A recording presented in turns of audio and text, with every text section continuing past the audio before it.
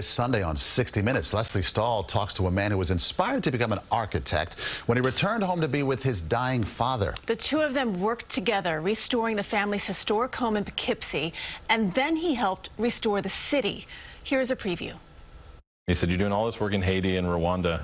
When are you going to come back to your hometown and work with us in Poughkeepsie? We need a lot of help." Poughkeepsie, like many once thriving industrial cities, has seen factories close. Its downtown choked off by highways, its storefronts boarded up. To top it off, its creek flooded during Hurricane Irene. We had just been in one of the most rural places in the world, and we had seen a hospital change the economy. I said, why can't we do that same thing here in Poughkeepsie? So Mass opened a small office on Main Street and got to work. Radiant light coming off of there. Converting the city's old trolley barn into an art space and designing housing.